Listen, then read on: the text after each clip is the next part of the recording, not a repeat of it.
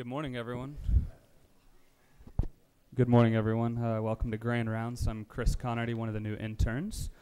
And our first talk this morning will be Back to the Basics, Illumination Techniques by visiting student Joshua Atkinson. He's an MS4 at UT Medical School, Houston. So give him your undivided attention. Thanks. Bye. Good morning.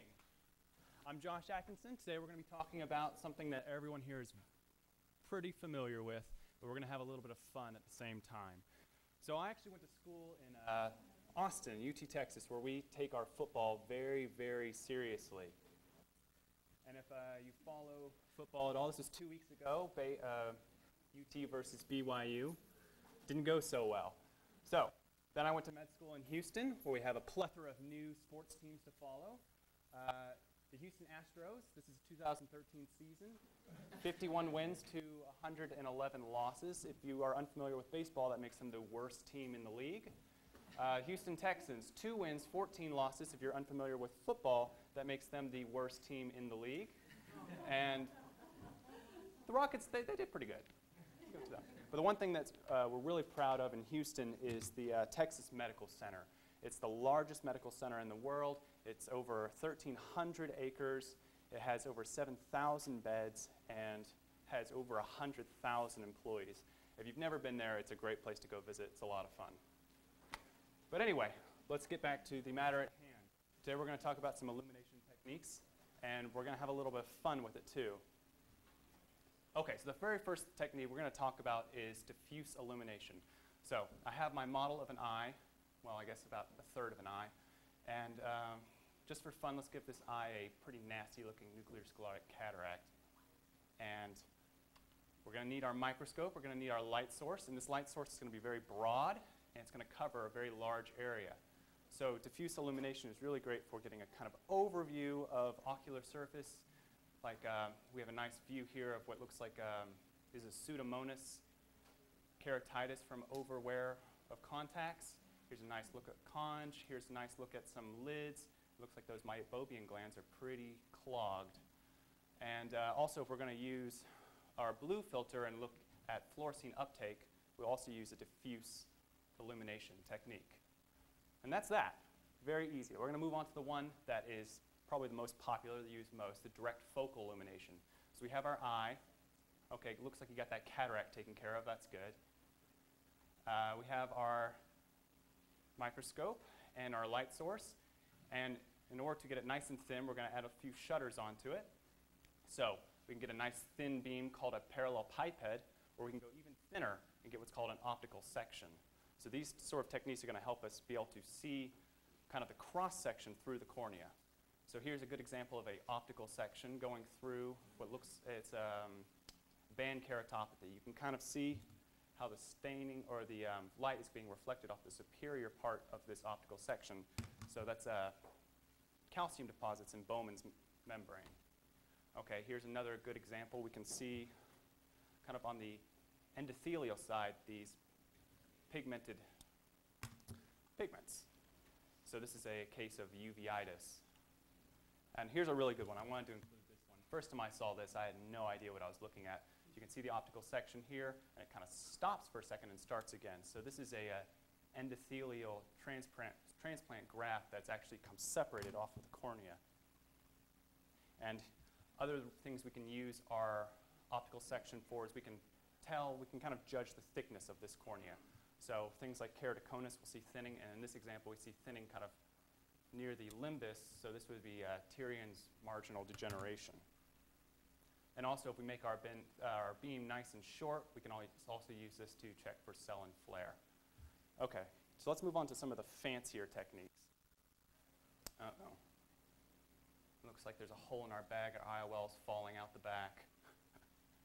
Okay, for specular reflection, what we're going to do, take our microscope, put it at an angle, our light source at a different angle, and we're going to bounce light directly off this cornea. So the analogy here is if you're standing on the side of a lake and the sun is shining on this lake and you're looking at it, the lake is completely dark except for that one spot where the sun is reflected right to your eyes. And that's called the zone of the specular zone. So what that means is when you're looking through a microscope, you have your optical section here, and this is the reflection that we've lined up with our optical section that's bouncing right back at us. And what that does is any sort of imperfections you see on that surface of that lake, like a wave, ripple, it will not be bright. You won't see that sun shining back at you. So the same sort of principle we have here, where these little divots, or guttata from a Fuchs dystrophy, don't reflect the light back towards us. So this is a great way to be able to examine endothelial layer of the cornea. Okay, retroillumination. So our IOL is completely gone now. There's two types we're going to talk about. Iris illumination first. So this is where we're going to take light, bounce it off of the iris, and back towards the cornea where we're examining. So this is really great for looking at vacuoles of edema in the cornea, and as well as vessels growing in the cornea, as you can see in this really fuzzy example.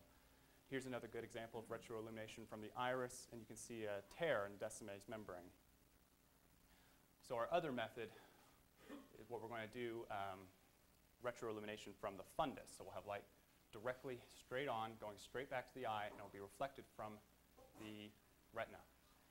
To get a little bit better, to get a better look of having the light come towards us, we're going to go ahead and dilate this patient. And it looks like retina is going to go back and try to find that lens that fell out. All right. So this is a great way for grading our cataracts. So we can look to see if there's cortical cataracts, a PSC, a PCO. It's just a really great technique. And also you can look to see if there's any sort of retroillumination of the iris, like in this case. This is a case of oculocutaneous albinism, which we'll be hearing about a little bit more next. Okay. The next technique is indirect lateral illumination. Oh good, they found our IOL. We're going to take a light source and shine it just laterally to our lesion. And what that's going to do is light up the entire lesion for us. So you see that we have retroillumination here, direct illumination here, but this whole thing's lit up. So that's indirect lateral illumination. And this is another example of Pseudomonas keratitis. Here's another good example of indirect lateral illumination. This is epithelial ingrowth underneath a LASIK flap. Same thing as before, retroillumination right here, indirect illumination, and direct focal illumination. Okay, the last technique I'm going to talk about is sclerotic scatter. So what we're going to do is take our light source at a very strong angle, shine it directly into the limbus. And what's going to end up happening is you're going to have a total internal reflection, just like an optic fiber. So this cornea is going to light up very diffusely, the entire thing. And the only way you'll actually see any light come out of it is there's a lesion that's kind of changes this angle so light can actually escape and come to us. So you can see here that we have the whole cornea lit up, and you can see subtle corneal opacities that you wouldn't have otherwise been able to see. Here's a good example of a MAP-DOP fingerprint dystrophy. And as Dr. Tabin always says, the only thing you really need to remember is the acronym DLIVNUT. Do you like a better number 1 or 2? All right, that's it. Here's some bonus pictures. Here's my 2 boys and my snow bevo that I made a couple years ago up in Park City.